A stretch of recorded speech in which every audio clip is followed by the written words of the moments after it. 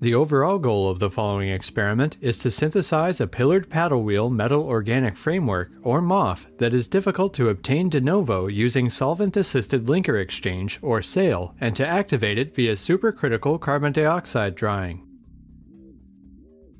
This is achieved by solvothermally synthesizing the parent MOF, which is easy to access de novo from zinc nitrate hexahydrate, N'-di-4-pyridyl naphthalene tetracarboxydiamide, and 1,4-dibromo-2,3,5,6 tetrakis 4-carboxyphenylbenzene in an acidic DMF solution in order to use it as a SAIL template.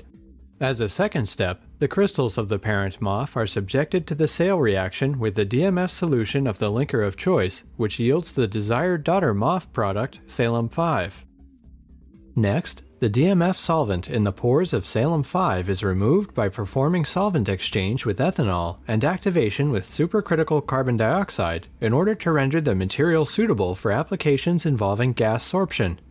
The results show retention of framework topology, incorporation of the daughter linkers into the Salem-5 framework, and prevention of framework collapse upon activation based on powder X-ray diffraction in a spinning capillary, proton nuclear magnetic resonance spectroscopy, and observation of the crystal images of the activated MOF and collection of nitrogen isotherms, respectively.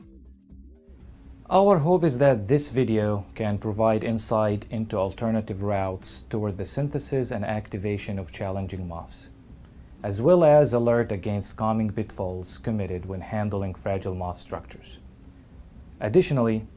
solvent-assisted linker exchange can be applied to a wide range of MOF structures beside the pillar paddle wheel systems on which this video is focused.